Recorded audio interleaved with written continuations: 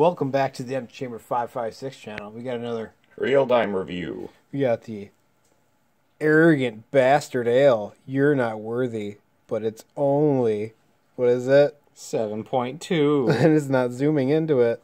There it is. It's only 7.2%, so it's not really that arrogant. Look at that. I don't know, maybe you guys should not get a logo that looks like stone. I think this might be stone. I don't know. Well, let's see. Let's get this out of here. Here we go. How's it going? Hey. Week off. This was supposed to be yellow. Yellow. It's very dark.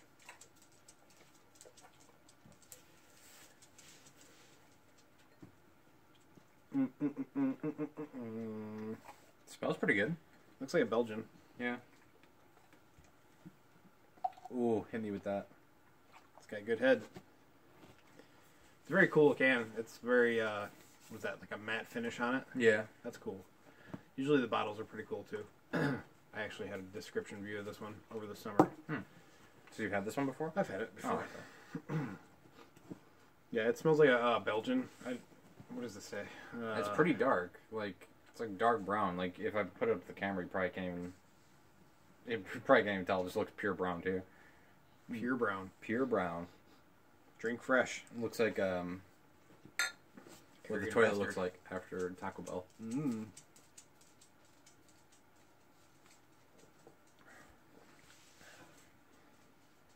Ooh. It's got that really like malty, tingly taste right up front, but it's got a good clean finish. You're not worthy. It's straight malt in the beginning. Like stays on your tongue.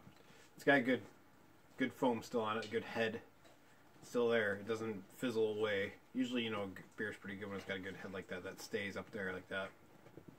Fresh. This is the first time I ever had it in the can. I've never seen it in the can. Where we live, we don't really get this one. I don't remember where this is from. Not too big of a fan of very malty beers, but this isn't too bad. San Diego, California. So there you go. Pretty decent lacing on it, too. Staying on there. Yeah. I mean, it's pretty good. You know what? It tastes like that Belgian beer we had with the big cork. St. Bernardus? Yeah, but this is a little bit more tingly, I guess you'd say. It's more malty. Yeah. A lot more malty.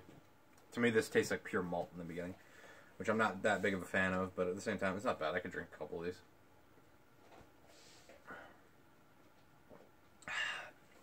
Not the worst, not the best. No. It sticks in your tongue a lot, but it does have a clean finish, which is pretty nice. I mean, really what comes down to a nice...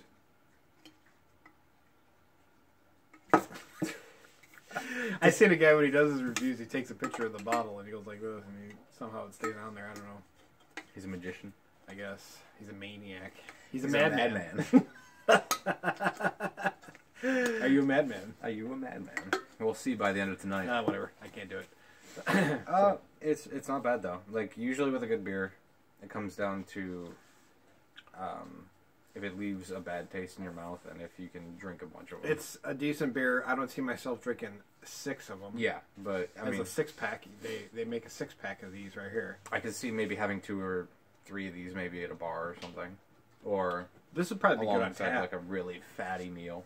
Yeah, like a steak. Yeah, it's a very steaky kind of beer. Steaky kind of beer. Steaky. But yeah, it's not amazing, not mind blowing. Let me take another sip, then I'll give it a review. Yeah, I'll do the same.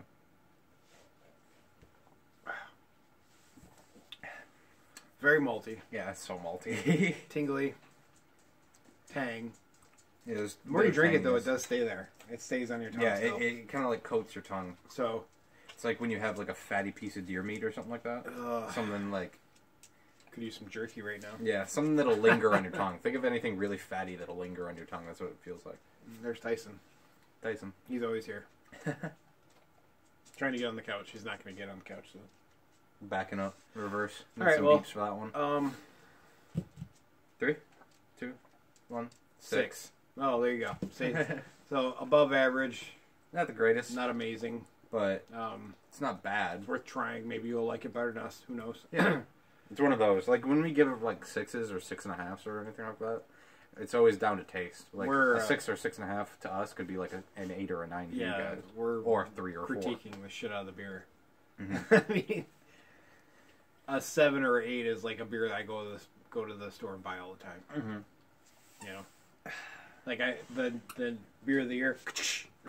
Is we both rated it 7.5, but I love that beer. It's good. Yep. So It's definitely one that you can have a lot. subscribe, like, and share my channel, guys. I'm gonna put See a ya. link down below if you want to contact me, and have a great one.